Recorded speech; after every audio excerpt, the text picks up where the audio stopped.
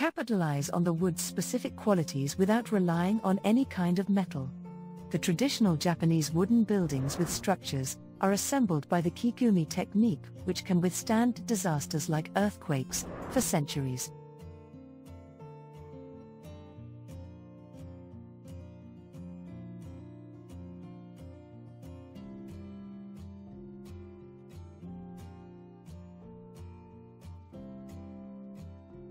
Today, Abo, a carpenter who specializes in building wooden houses, will make a model of a quadruple plug joint. That is one of the most incredible of the Kigumi technique.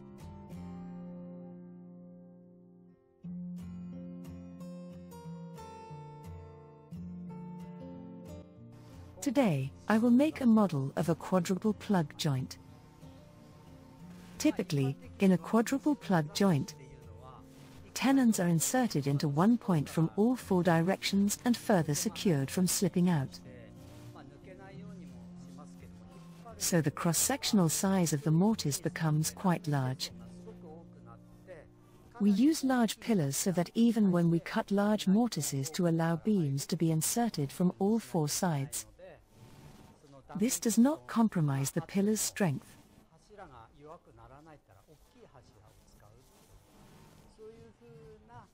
Large lintels are inserted into large pillars. The model of this quadruple plug joint is based on a precedent from the Hara residence, a vernacular traditional Japanese style house called a minka. The original pillar was quite large and had a width of 38 centimeters. But this would have made sourcing the wood and transportation for this exhibition tricky.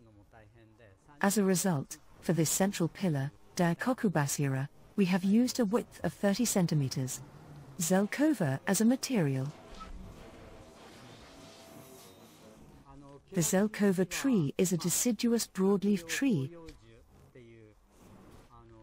which annually sheds its leaves in autumn.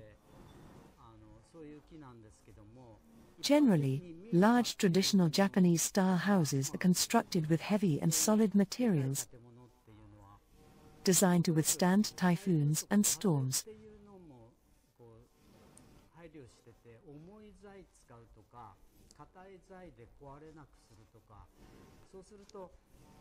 Zelkova is used for the central pillar and lintels as it is well suited for these purposes.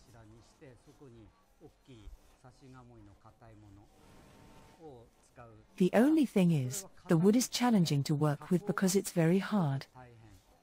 These days, we use power tools. However, carpenters didn't have such tools in the past, so it is likely shaping the joint would have been extremely tough, carving the wood little by little. Assembling the quadruple plug joint. When a lintel is inserted, this means the lintel itself will twist. It is unacceptable to have a weak joint that gives in to twisting. What kind of mortise will resist such torsional forces? Carpenters think about these things in great detail. How we can prevent deformations in wood from causing joint failure. We take all of these into consideration when we make connecting joints and tenons. Tools for carving a quadruple plug joint. The type of wood most commonly used by carpenters is Japanese cedar. It is used both as a structural and building material. Following Japanese cedar is hinoki cypress, which is slightly harder.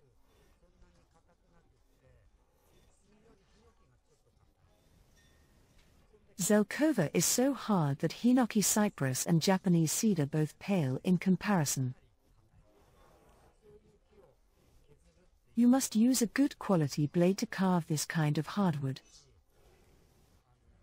Furthermore, it requires you to use heavy Japanese hammers, genno, that weigh 200 mon, or around 750 grams. These hammers were used by craftsmen in the Edo period who specialized in cutting mortises. Japanese cedar is soft and will flatten under pressure, so it can still be inserted even if the tenon is a millimeter oversized. Zelkova is very hard, so it simply will not go in even if the tenon is only a millimeter too large. I suspect that the craftsmen who made these joints were more skillful back in the day. Chisels will be cut into the wood at a slight angle. Even if you aim at a perpendicular angle, it won't cut straight. So you have to carve carefully, keeping to the inside, making sure the mortise doesn't become too wide. When you use a carpenter's square to check the cut, you can tell it isn't straight. In these instances, you can use a paring chisel, tsukinomi, to remove excess wood by pushing the chisel rather than striking it.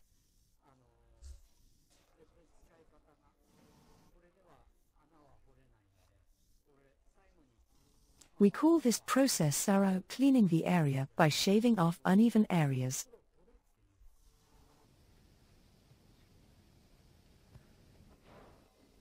A striking chisel, tatakinomi, does not actually cut the wood. It is more akin to splitting the wood using a wedge.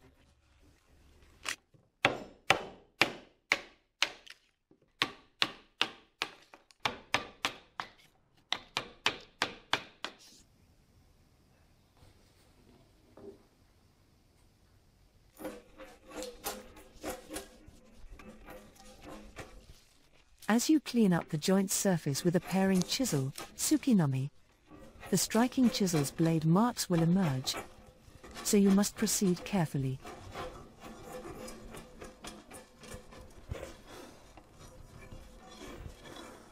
Zelkova is about 3 times harder than this hinoki cypress, so it will take longer and wear out your chisels.